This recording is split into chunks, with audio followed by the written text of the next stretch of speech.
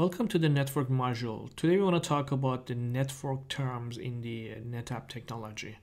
So as we talk about the cluster and HA pairs actually, now I would like to talk a little bit about the network aspect of the Netapp technology. So as you can see, I categorize the network parameters and network side of the Netapp technology in three terms: cluster interconnect, network, and data network. So let's first talk about the cluster interconnect. So for the cluster interconnect, there is actually the connection that connect nodes together. It's a private network. If you want to see in this picture at the right, you can see this as a cluster interconnect. So we said that we need a connection between the nodes, and this is a private network which is connecting the nodes together. And it's common in a multi-node cluster scenario. The nodes actually needs to communicate with each other over the network, which we call it cluster interconnect network. In a two-node cluster, the interconnect can be switchless. So if there's a two-node, it could be switchless. But cluster with more than two nodes require a private network or private cluster interconnect that uses switch. But if it's two nodes, it could be possible without any switch. And about the management network, we definitely need a network for node management because we need to be able to access to the nodes, and we need to be able to access to the actual cluster for managing the cluster. Redundant connections could be useful for the management network because if you lose your management, so you cannot configure your storage.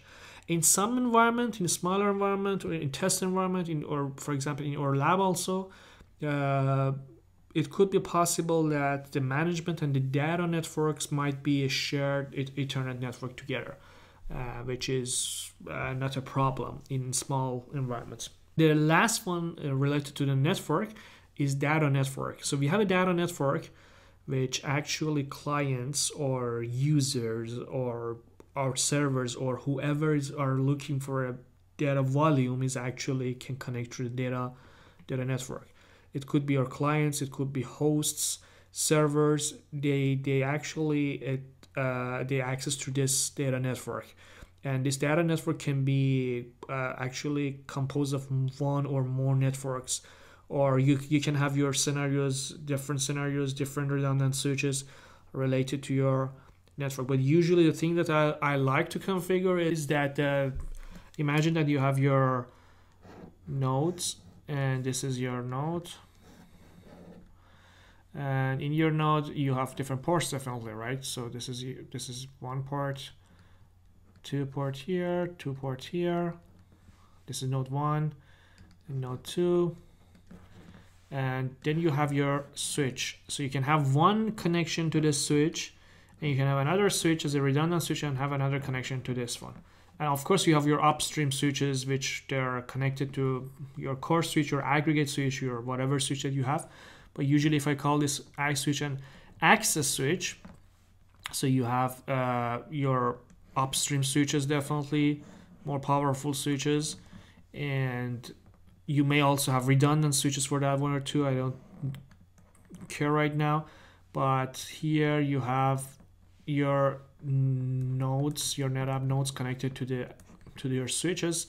And the other one also, it could be this way. So you connect it to this switch to another port and connect it to this one to another port. So here's the redundant scenario. So you can have a network which is completely redundant in order to serve your data. So this is a data actually network which it should be redundant, and the recommendation is to having a redundant scenario for your network. We'll talk more about this scenario, but for now we just want to know that we have actually three kind of networks in a Netapp scenario. One of them is just for nodes that they should be able to talk to each other on that network. The other one is for management, and then the other one is for serving data. So I hope you have a good time. I'll see you in the next module.